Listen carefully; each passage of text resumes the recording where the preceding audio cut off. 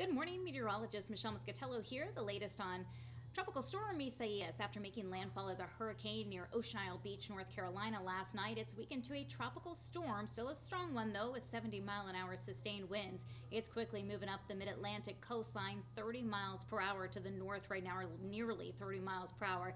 They'll be making its closest pass to us late afternoon and early evening as a tropical storm. As it passes by, we will see some fringe effects. Now, we won't get the heavy rainfall from it. We could have really used it, but the heaviest of the rain will be in eastern Pennsylvania and New York State. Around here, less than an inch of rain is likely.